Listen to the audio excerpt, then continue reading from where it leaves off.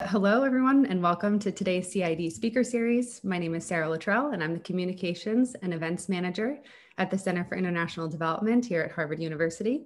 I look forward to today's discussion with the authors of the World Bank's Fragility and Conflict report. The format for today's discussion, as in all of our other discussions, is about a 20 to 25-minute presentation, and we'll leave around 15 minutes for Q&A. And before we get started, I also want to just mention a few housekeeping items. So during the Q&A session, you can submit your questions directly to the chat or by using the raise your hand function if you'd like to ask your questions directly to the speakers. Our CID student ambassador, Rohit Subramanian, is going to moderate today's Q&A session. So hi, Rohit, thanks for joining. We're also recording today's session, and this video will be available on CID's YouTube channel after the event. I will add links in the chat to sign up for our newsletter to hear about other events like this. And we also ask that you please, if you're able, to put on your video so that the speakers are not speaking to an empty room. It's nice for them to be able to see some faces while they're presenting. So we appreciate that if you're able. Our next Speaker Series event is on Friday, April 30th. So next Friday with Kate Raworth. She is an economist and the co-founder of the Donut Economics Action Lab. And this is the last Speaker Series event of the semester. So we hope that you will join us. But without further ado, I would like to introduce today's speakers. They're all economists and authors of the World Bank's Fragility and Conflict report. So we have Paul Corral, Nadini Krishnan, Daniel Gerszon Mahler, and Tara Vishwanath. So thank you all very much for being here today. We're all looking very forward, and Tara, I will pass it over to you. Thank you. Is everyone able to hear me? Sure. So good afternoon, everybody, and thank you for joining us today for this presentation. As Sarah said, it's on fragility and conflict and violence-affected countries. So why did we do this work? I mean, for those of you who don't know the World Bank, the World Bank's ultimate objective in terms of the lending and non-lending work that is done by this institution is to actually improve welfare and reduce poverty around the world, right? That's the ultimate objective. So what we wanted to do is to document all the welfare challenges that are faced by people living in conditions of fragility, conflict, and violence. Fragile countries are often characterized by weak governance and institutions, very limited health systems, which is coming to the fore, right? It's coming to play during the COVID crisis, and very, very poor service delivery. These are all very basic things you need to actually, live as opposed to not, right? And they significantly increase the vulnerability, I think, as we are witnessing the global epidemic, right? This whole COVID across the globe. So imagine that even in this context, advanced countries are grappling with an unprecedented scale, right? So food security is massive, insecurity is massively increased in the US, to take one marker of welfare. So can you imagine what would happen to countries who are already in this state prior to the crisis? The other case for the work, and you'll hear from the presenters, Daniel and Paul, who will do much of the presentation, is that we have a huge problem with data to inform policy and programming in these contexts for very obvious reasons, right? When a country is in conflict, it's difficult to collect, monitor. So that's a huge cry we make, because as researchers, as people like you who study in universities, I mean, you have to, these are the kind of things that are particularly important and interesting in the way we have, I see this sort of work being done in academic institutions as well. So now going to the next slide, I'll do the first slide here, and then I will basically hand over to Daniel. So basically, I think, what do you see in this chart, right? What you see is basically millions. On the left-hand side, you have time on the horizontal axis, and millions of people on the vertical, right? And we measure poverty in a particular way. It's called purchasing power parity. Essentially, crudely put, it's the ratio of prices for a basket of goods, right, for countries, so that you can compare purchasing power, right?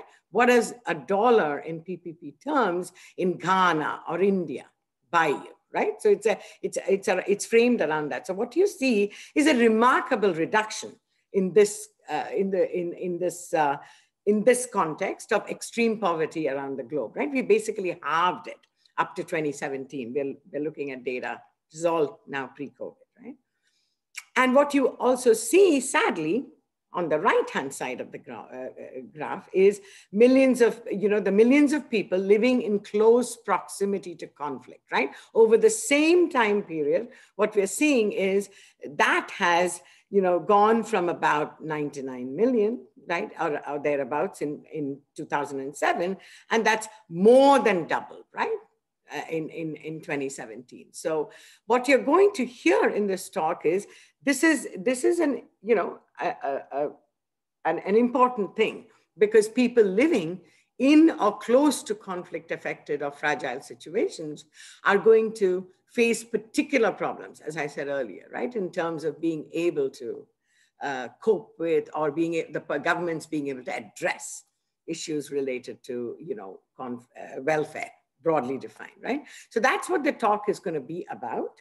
It's gonna frame it around that and end with ways in which we can think about giving a more concrete flesh to the notion of fragility and how we can help advance the cause of people living in these environments, or more importantly, to prevent. It's a very humbling thought, but how do we prevent fragility and conflict? It should be the ultimate objective. And I think the book exposes the very humbling sort of, framework within which we can actually do that. So over to you, Daniel.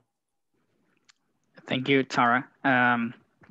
So as Tara mentioned, we really want to get at these two concepts on each side of the slide jointly. So how does welfare and poverty look for people that are experiencing conflict and violence?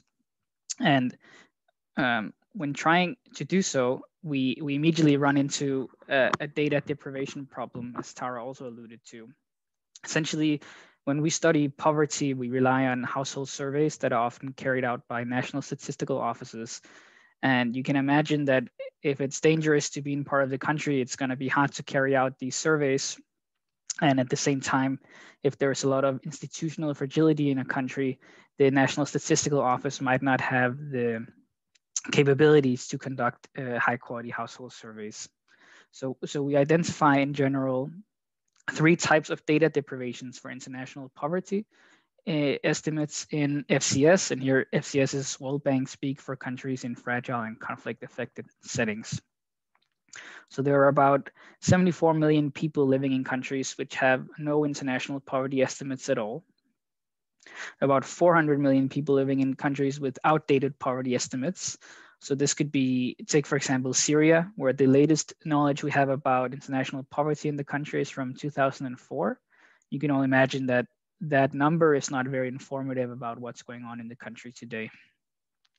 And finally, we systematically lack poverty data on IDPs and refugees, because these household surveys I mentioned, the sampling frame often excludes IDPs and refugees or don't deal with them properly, meaning that they're not captured in global poverty counts.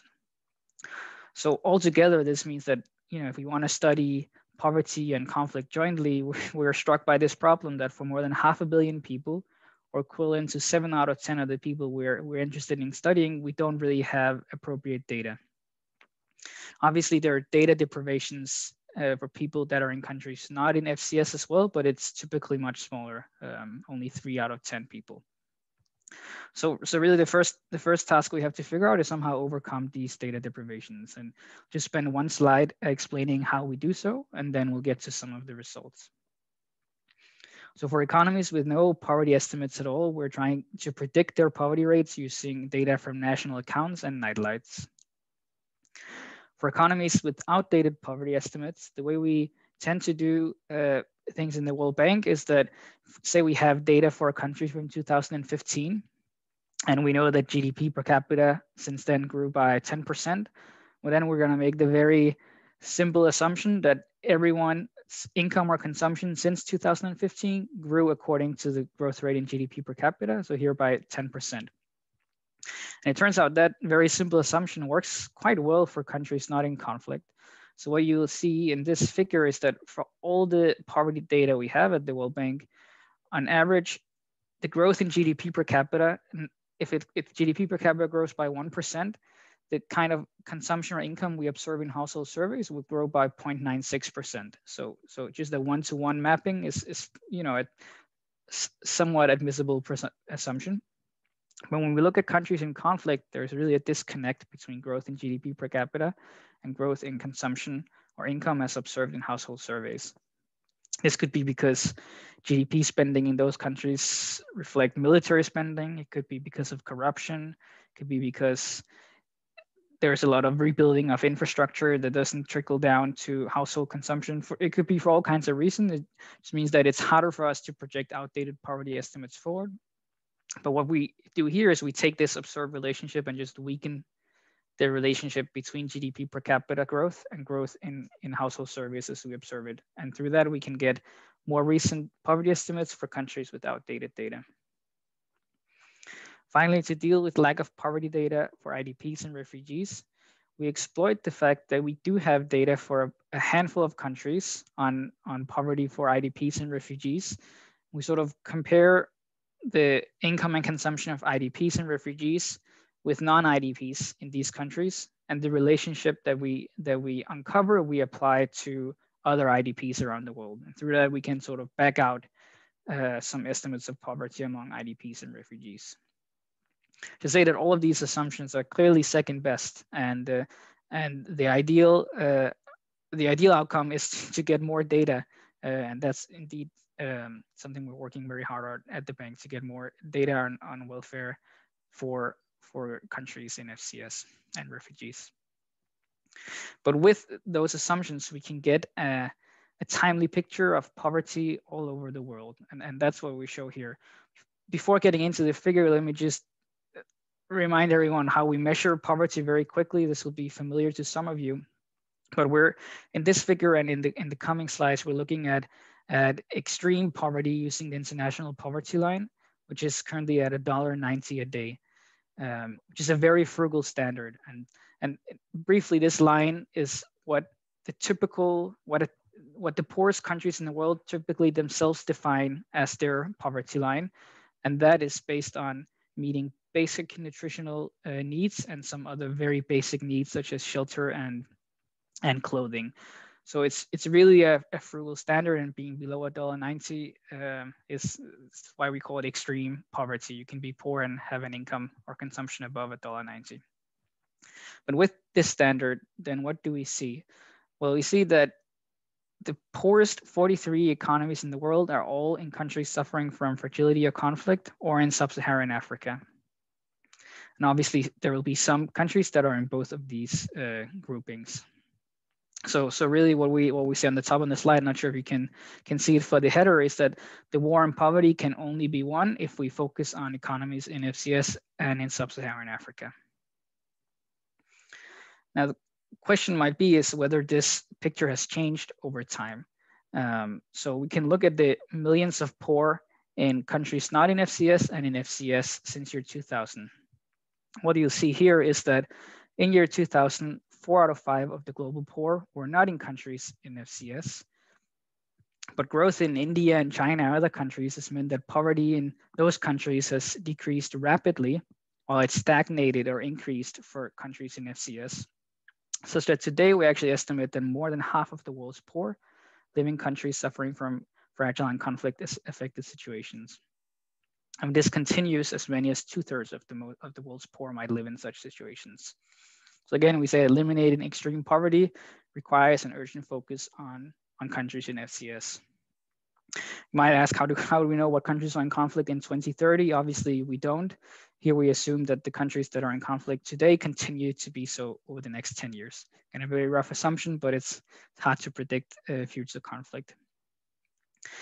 One thing to keep in mind with this number is that only about 10% of the world's population actually lives in countries in FCS. So it means that we're expecting that in 2030, 2/3 of the world's poor live in countries that only make up 10% of the world's population. That's really a bimodal world where some countries are suffering from high poverty and conflict, and some countries neither. Now, obviously, countries in conflict and fragility differ. And in the report, we're trying to break them down according to different groups in various ways.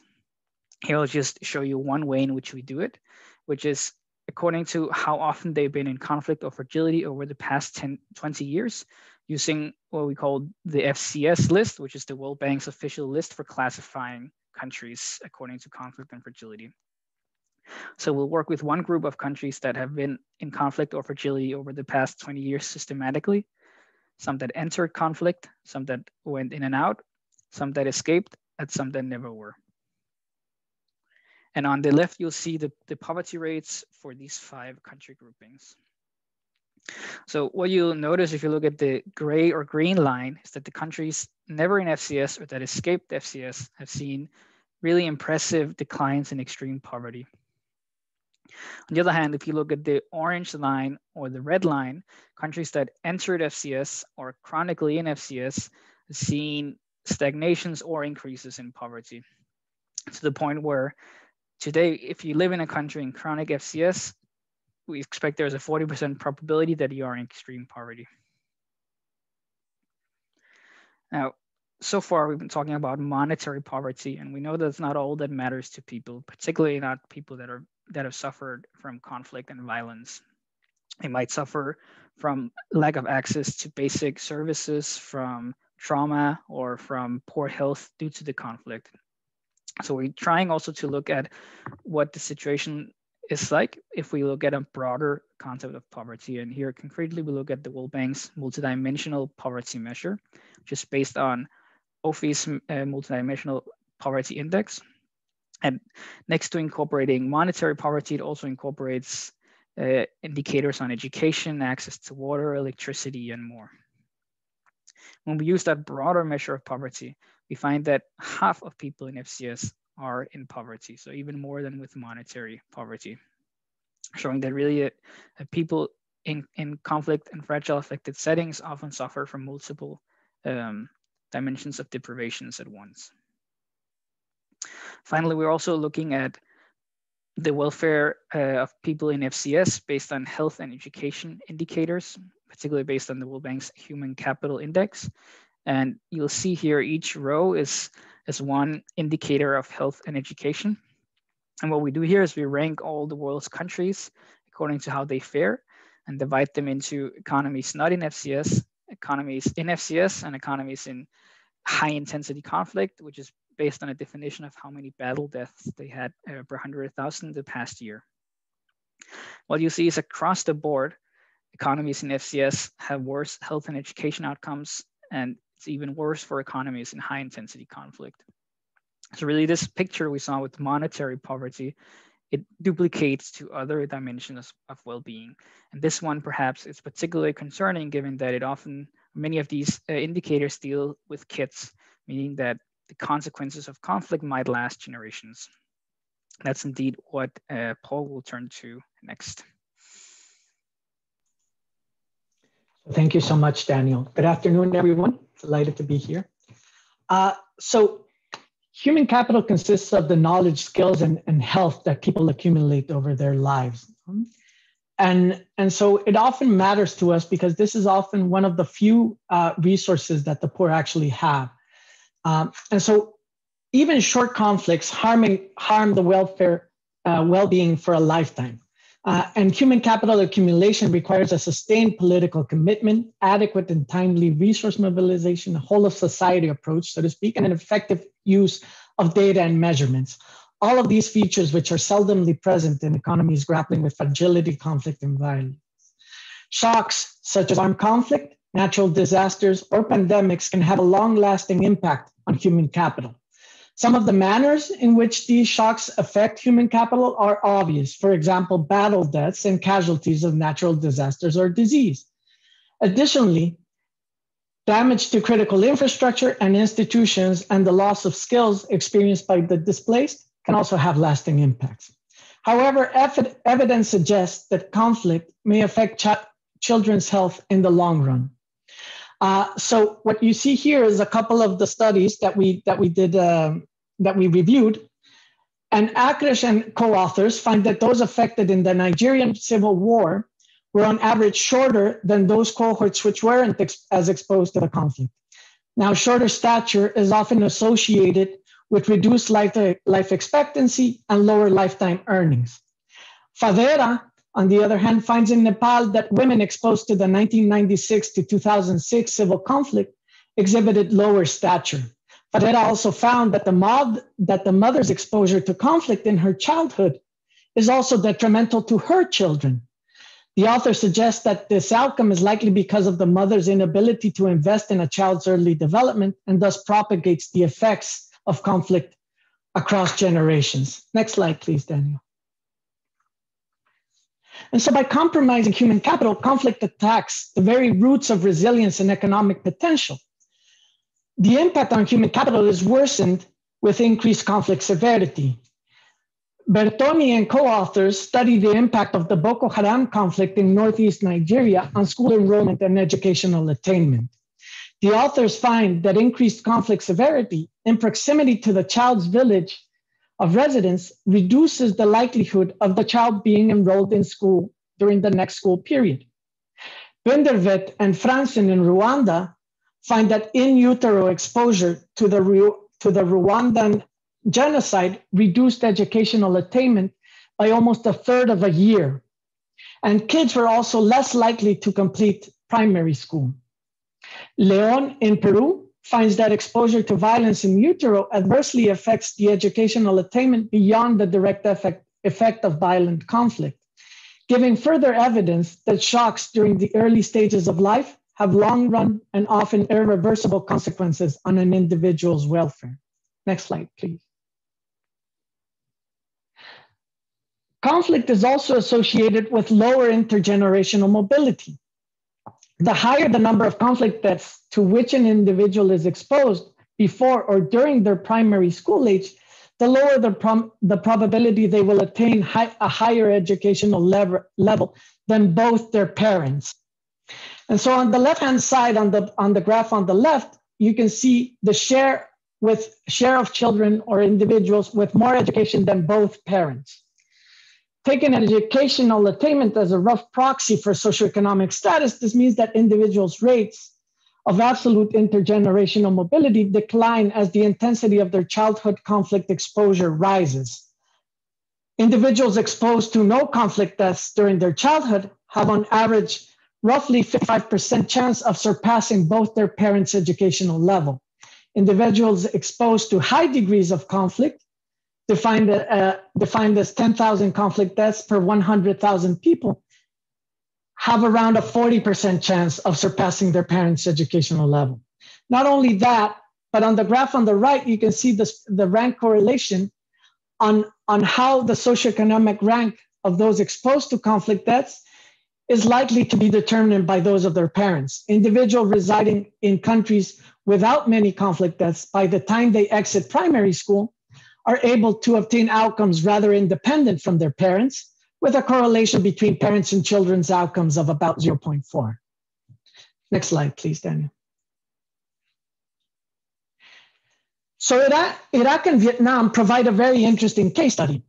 In Iraq, which you can see in the figure on the left, the 1980 to 1988 Iran-Iraq War and the ensuing 1990 to 1991 Gulf War implied that cohorts born before or about 1969 were able to finish primary school without being affected by conflict, while later cohorts were affected by this conflict. Vietnam's war with the United States from 1955 to 1975 implied that early cohorts were impacted by war, while later cohorts were not. In Iraq, prior to the start of the conflicts, absolute mobility was in an upward trend. As you can see here, the share of education, share of individuals with more education than both parents was trailing upwards, going up from 25% roughly in 1940 up to 60% by 1970. In the decades that followed, the rate continued falling because of the conflict, or the relationship that we can assume here.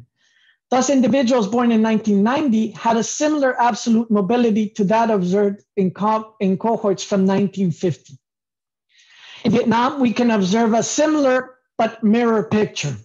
People who completed school before the war with the US had a very high probability of surpassing their parents' education levels.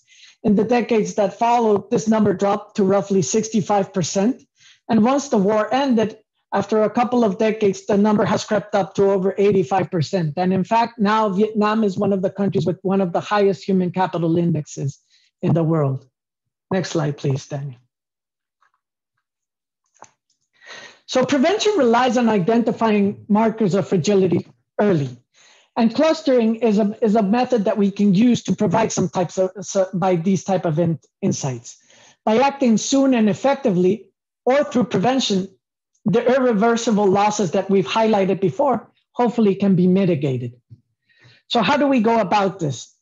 We would like to identify certain markers of fragility, not necessarily to predict conflict, but to be able to get insights into what we could or should be looking out for.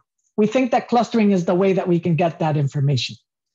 Clustering, which is a data-driven exercise to find patterns of similarity or dissimilarity, can be used here. It is one approach that we can use to identify countries at risk of becoming FCS because we find that they have markers similar to other countries who are currently on the list. We focus on key markers of fragility, which mimic the FCS criteria used by the World Bank and by other institutions. This results in a creation of 6 country clusters or country groupings.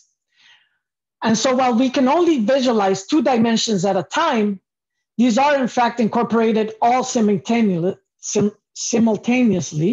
but some clear patterns are already evident in some 2x2 scatter plots, as we can see. And so the resulting green clusters that you see on the upper right-hand side in all the figures except for the lower left one are generally performing well and not at risk. They are mostly high-income countries and also happen to identify countries doing well in terms of government effectiveness, voice and accountability, as well as stability with little violence. On the other hand, the dark X's, the dark red X's, are on the other extreme with poor governance and high violence. In these slides, as you will see, we have standardized all our included covariates or variables so that the global average is 0. And thus everything is measured in standard deviations away from that global average. You can see on the right-hand side of the slide, the different components that we've included into the exercise. Can we move to the next slide, please, Daniel?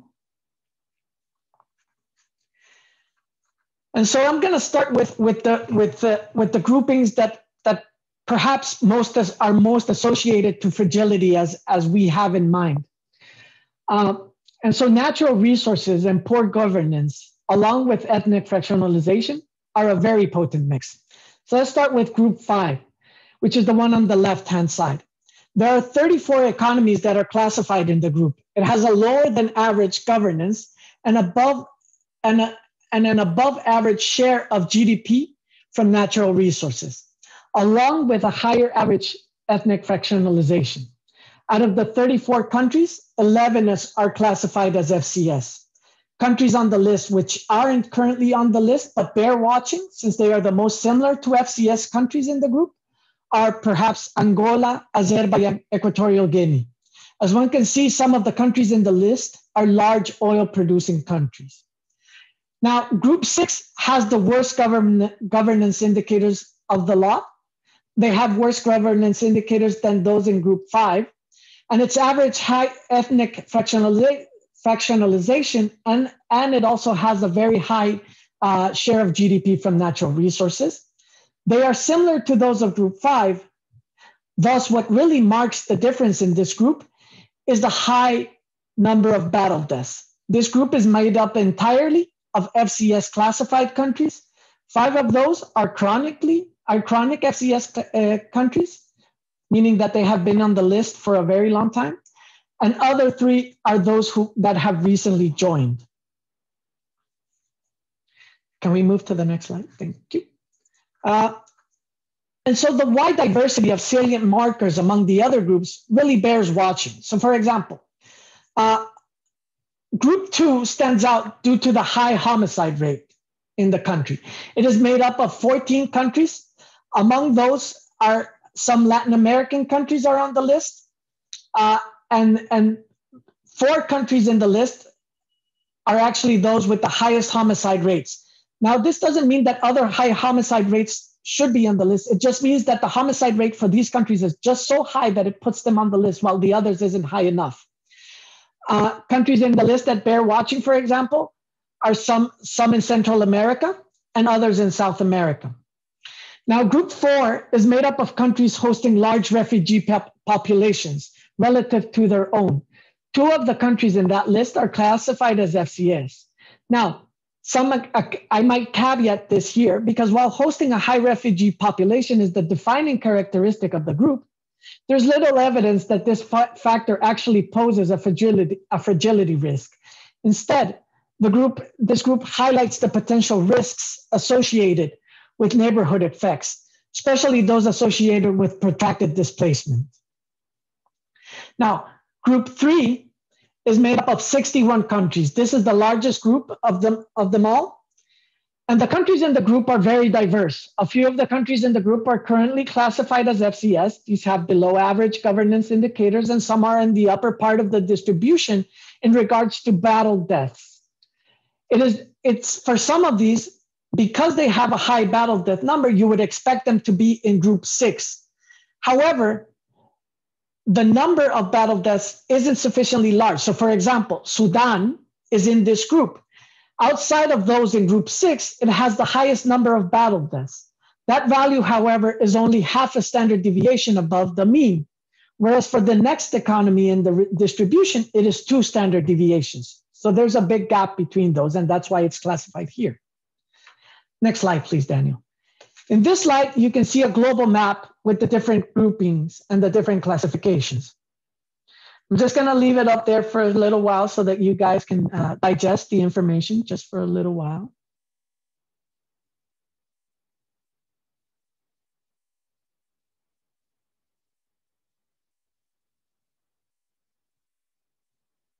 Okay, moving on. And so the whole point of this is that in reality, ending extreme poverty by 2030 won't be achieved if we can't address the implications on welfare from FCB countries. And so it's very difficult to act, as Daniel has noted. It's very difficult to act if we don't know where action is needed.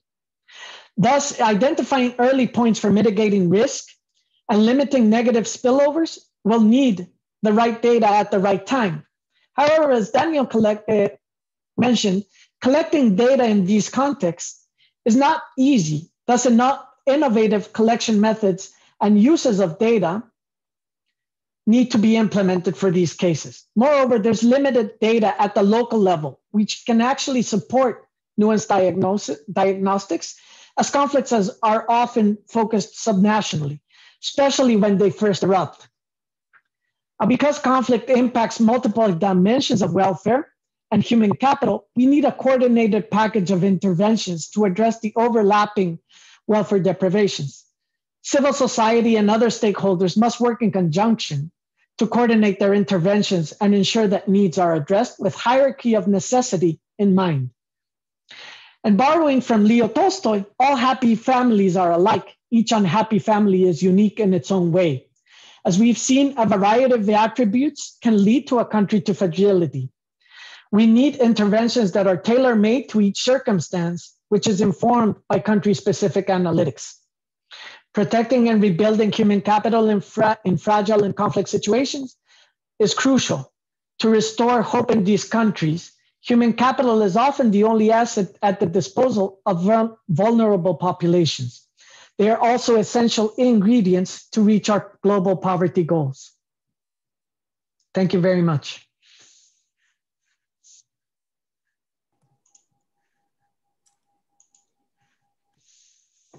Thank you, Paul.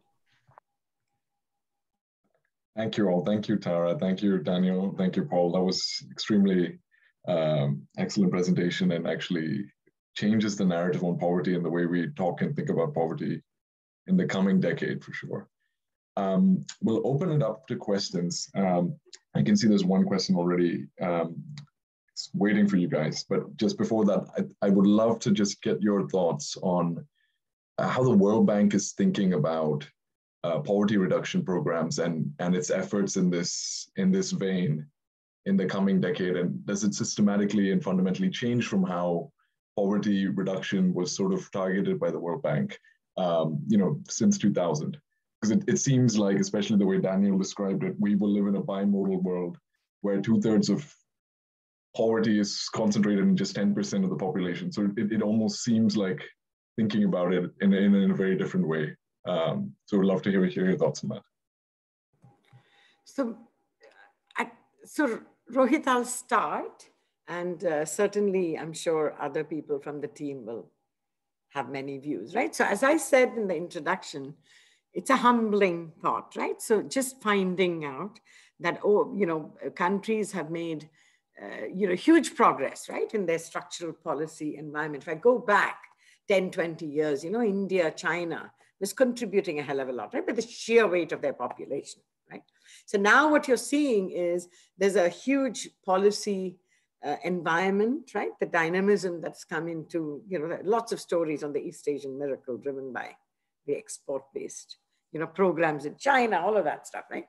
So this is a natural thing, right? So it's really the concentration of the poor in these sorts of environments is telling you a story where we say that the last mile, if you want to call it that, of this sort of elimination of extreme poverty will actually be the hardest, because you're dealing with a bunch of countries where you're caught up in this trap, right, of a very fragile and somewhat conflict-affected environment. So it's humbling, but what we're also doing, there's a huge World Bank strategy, the first of its kind, that was written, and we kind of wrote this report because of that, right? Because we wanted to underpin that strategy with as much evidence as we could garner, right? So we've kind of not only made the big case for saying, pay a lot of attention to how you do the work in these sorts of environments where it's difficult to do it, right? Some of these things like weak institutions, political and otherwise, are really difficult for an external agency to push, right? So I think what we have to do is to see if we can do things differently, right? So we always helped poverty reduction, improvements in education, health, right? The program in the World Bank is vibrant and stretches. It's not like the IMF, where you look at short-term fiscal stuff, right? So we are widespread anyway. So the biggest thing we're rethinking is two things, right? One is the how part. How can we introduce, and circumvent the implementation, right? So a lot of the innovation is happening in the how. And on the data side, I think we're in a world now where we're actually, and you people know this better, right? I mean, you're in Harvard, and I think there's a lot of satellite imagery and other types of data that you're bringing into play. For example, can I predict yield failure that will give me a sense of food security in a very granular space in a country that we can sorry about that, that we can actually, use. I'm shortcutting many things, right? So that's one way. We're changing the way we build the evidence. We're changing the way in which we're implementing programs locally, right? We're also in these kinds of places. Take Yemen. We're really working right now, as we speak, there's a currency crisis leading to famine-like, right? So we're a situation. So we're actually working also with other partners. So the bank is working with other partners, sometimes community organizations, piggybacking on some of that work. So I can go on and on, but I think even as I say this, it's humbling and evolving, and duly noted that we have a long way to go. That's my view. But anyone else? Can I add 2 points? So just building on what Tara said. So obviously what the data shows is that we should focus more on these countries, as you also pointed out, Rohit. But there are, I think, two other points also to keep in mind. One is that we can't take past success for granted. And what we're seeing now is the first increase in global poverty in a generation. And a lot of the increase comes from countries not in FCS that have been hit hard, right? Such as India, South Africa, Brazil. So even though poverty might be going down there, it's not sufficient reason to ignore them. And second, the other objective of the bank then eradicate or eliminate extreme poverty by 2030 is to boost income of the bottom 40% in each country in a sustainable manner. So obviously that's something that would require a focus on all countries, not just the one in conflict, even though they very likely will be the ones that will have the most extreme poor by 2030. Oh, actually, one other point, Rohit, actually is very central to what we're doing in the bank, is actually on the prevention side. There's a huge focus now on the nexus between conflict, right? On climate, its effects on, particularly if you take Africa, right?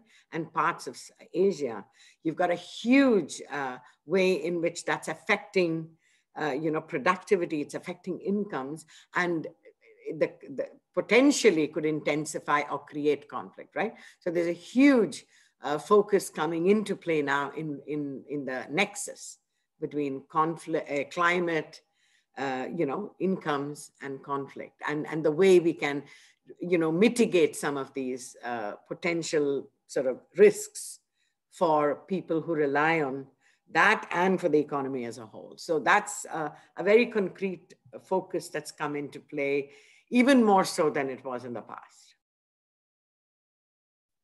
Thank you. That's very insightful.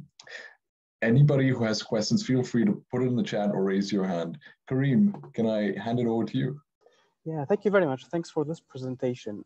My understanding is that in these countries, basically the root cause of the poverty typically is the underlying political conflict. And this is the root cause. So knowing that the World Bank mandate doesn't necessarily extend to cover reducing conflict in the world, I want to understand more the approach of the World Bank in dealing with the root cause. Do you play a role in trying to reduce the conflict? Do you partner with other international organizations to reduce the conflict? Because it seems to me that whatever programs we can do on the economic level, if we do not address the root cause, which is the conflict itself, I think progress will be difficult to make. Thank you very much.